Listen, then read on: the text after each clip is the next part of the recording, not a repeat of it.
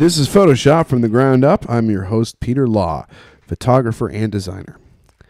In the last episode, we looked at how to crop images.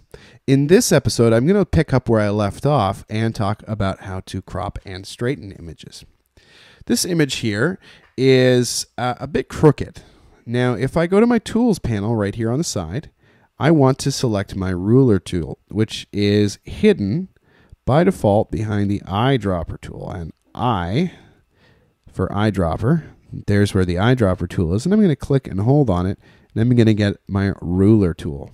So I've got this, and the horizon makes a great line. The horizon should be level in this image, and it's not. So I'm going to click here on the one part of the horizon. I'm going to drag my ruler over to the other one and let go.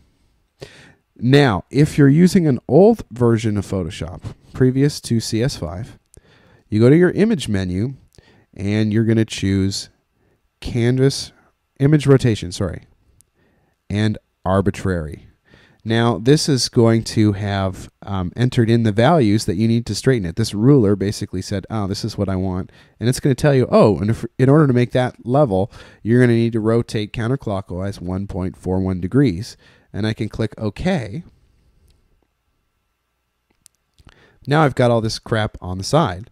So then I need to actually crop my image. So I could grab my crop tool. I just press the letter C, or I can grab it from the toolbox. And I need to, by the way, if your crop tool is behaving in a funny way and you can't get it to draw the shape that you want it to, cancel out and hit your clear button. That's going to clear all your settings and allow you to do a crop that, you can crop any way you want. So you can do that, and then you can double click, and there you go. It's straightened. Now, that's if you're using an old version of Photoshop. If you're using a new version of Photoshop, CS5, or presumably anything after CS5, it's the current one at the time of recording of this, I'm going to grab my measure tool with the I key, click, I'm going to drag right here. So I've got my line marking the horizon, and I'm just going to click this button, straighten, and Photoshop will take care of both straightening and cropping for me. So it's a nice little time saver when I actually have to go in and crop.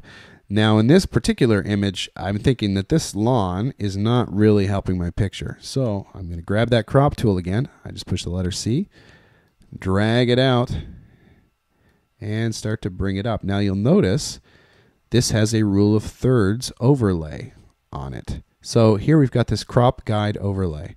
And it's got none, grid, whatever. So if you don't see that, click on this little drop down and you choose rule of thirds. Now, if you like to use the rule of thirds, I can place my horizon right here on a 1/3 of the way in line, and I'm going to click OK. And this composition I find to be a little more pleasing than what we had in the previous one. If I have to print it, it's not really going to fit in a standard print size.